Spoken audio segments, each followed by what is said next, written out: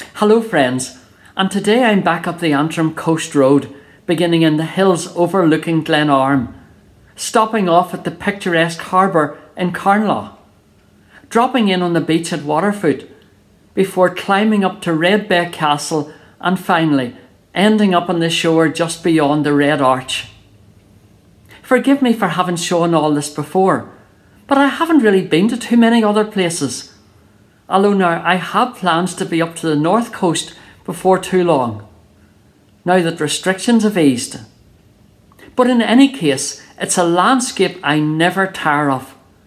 The sea on the one side, while on the other, majestic headlands tower high above us. Massive rocks that seem as old as time itself. Here are a few pictures of the Giant's Causeway I took some years back.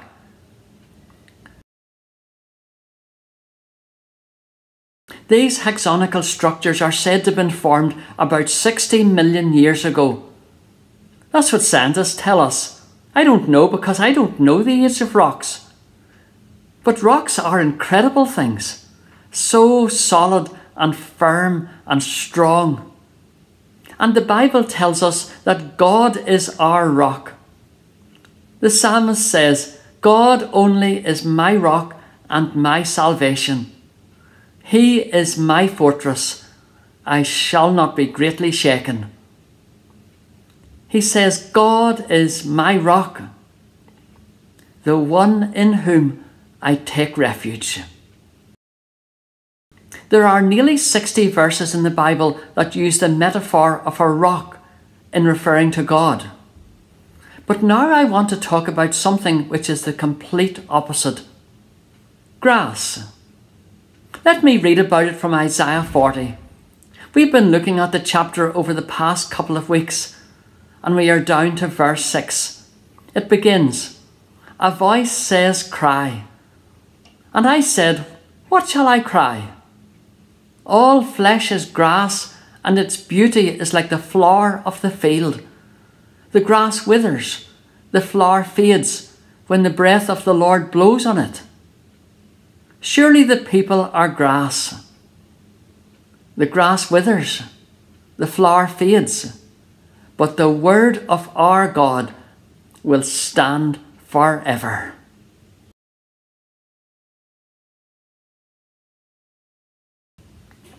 In a hot eastern climate, grass of all things was extremely fickle and fleeting. Green pastures were never a permanent feature of the landscape, but they would only last as long as the rains fell, and then they would disappear. Sometimes plants, particularly weeds, they would spring up quickly, only to be scorched by the noonday sun and die. Grass is therefore a fitting symbol of the transitionariness of human life.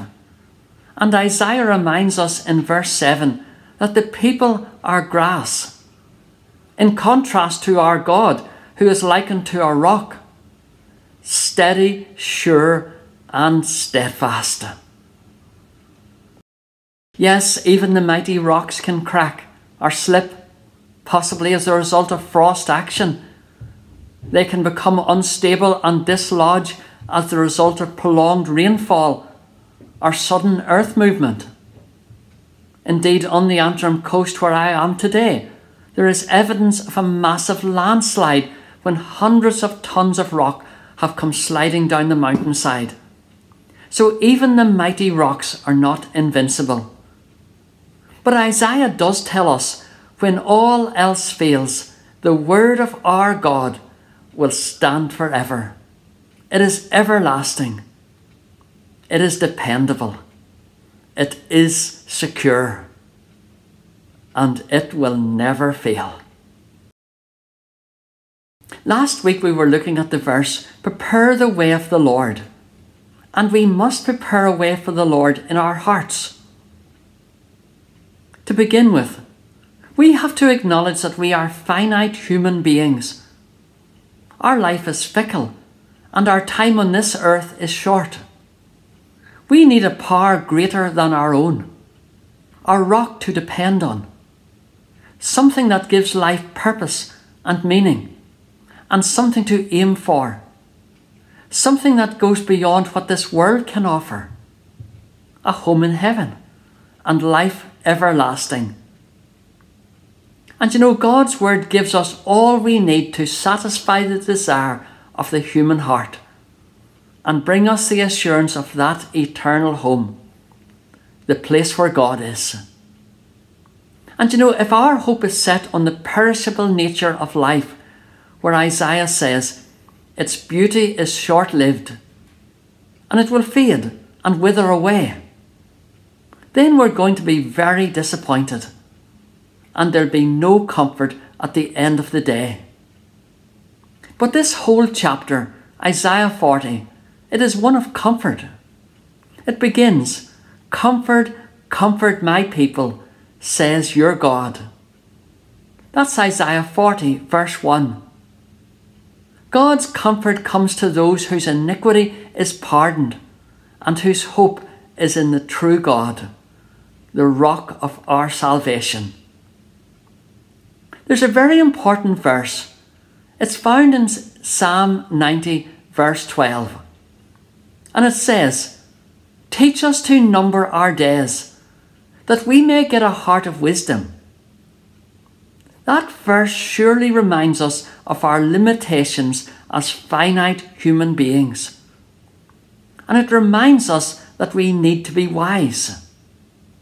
To be wise is not to put one's trust in something that we know will let us down in the end, but rather in the one who is the great Creator, the everlasting Father, the eternal God, the one who loves us so much that he gave his only begotten Son, that whoever believes in him shall not perish, but have everlasting life. That's all for now, friends. See you again next week. And thank you for your company as we stop off here in the hills above Glenarm. Bye.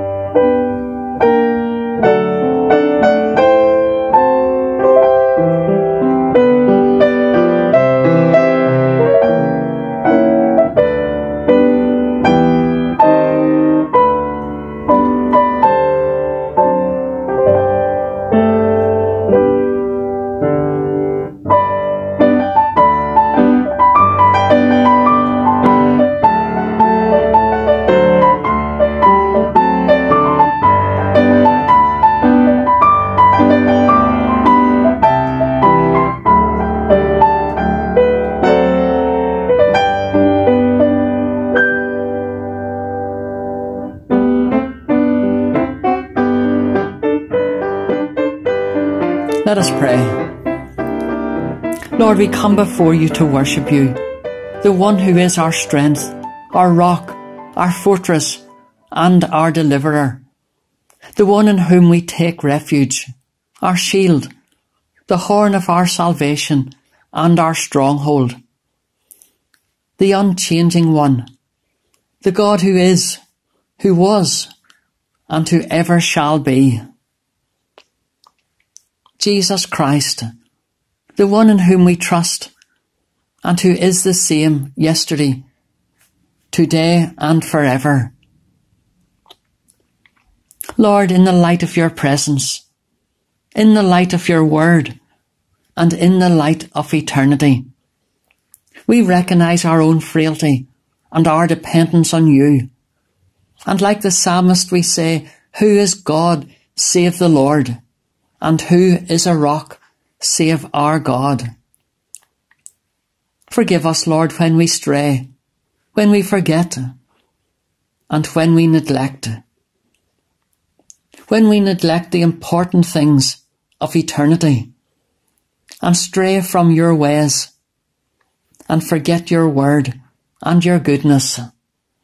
But rather, may we be watchful, alert, and obedient, for the coming of the Lord draweth nigh, in whose name we ask it. Amen.